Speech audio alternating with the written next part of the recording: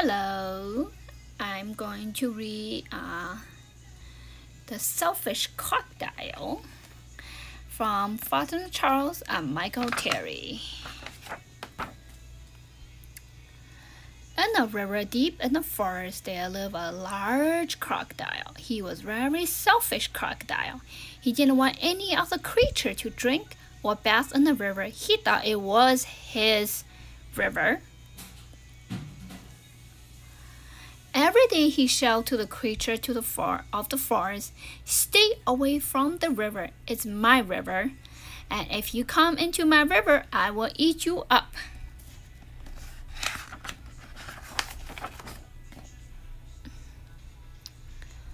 So there was no fish, no tadpole, no frog, no crayfish, no crawfish in the river. They were all afraid of the selfish crocodile. The forest creature kept away from the river too. Whenever they were thirsty, they had to go for miles out of their way to drink in other rivers and streams.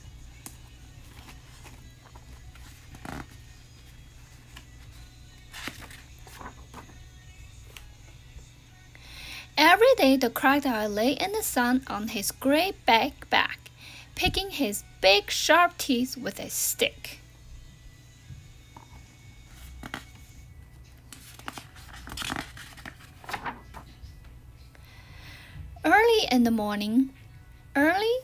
One morning, the forest animal was awakened by a loud growling sound. Something was terrible pain. The creature thought it must be an animal caught by the crocodile.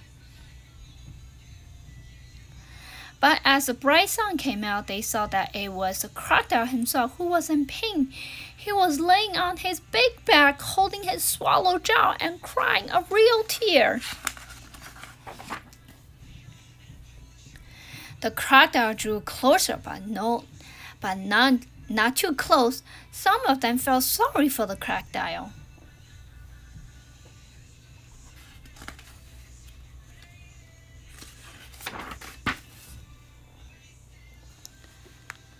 "Look at the house," chattered a monkey. "He's very brave or very crazy," growling a lion. "He's going to be eaten for sure," and said an iguana. The mouse crept along the crocodile's big neck and into his open mouth. There was a hush in the forest.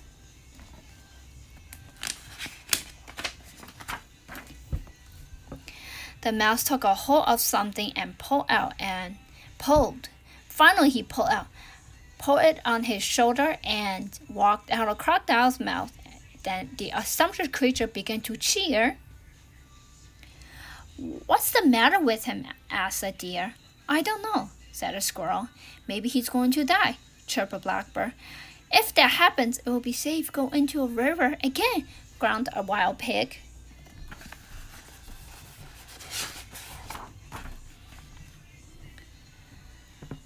The animal thought about. They hung from the branches, they peeked through the grass, they buzzed in the air, they shook their heads as they watched the great big crocodile, but no one tried to help.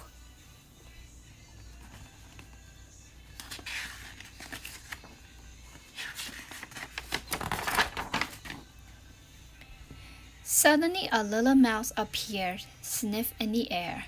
He ran along the crocodile's tail and into his stomach. The other creature stared. The crocodile sat up and said, "The pain is all gone." Then he saw the mouse walk down his stomach carrying enormous crocodile teeth on his shoulder.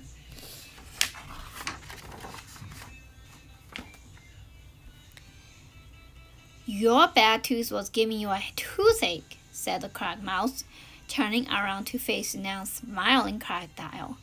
"Do you want it back?" "Oh, no, get rid of it." "Then you're finished." "Come back. I have a present for you." The mouse buried the bad tooth under a tree, and when he returned, the crocodile had a nice juicy nut wait for him.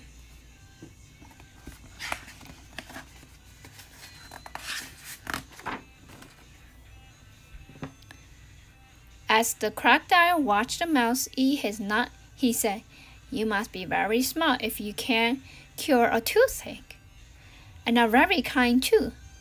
I'm so grateful, but what should I do if my toothache come back again?" "Don't worry, I'll help you take care of your tooth," answered Mouse, nibbling. Soon the crocodile and Mouse were best friends.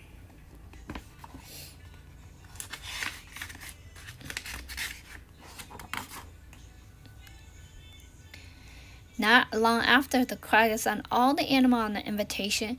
"Please come to drink and bath in the river. I won't hurt you. The river belongs to all of us," he says. The creatures weren't afraid to drink the bath in the river anymore. Although the crocodile was something a little grumpy, they grew to love him. And soon the river once again full of fish, tadpole and frog and crab and crawfish.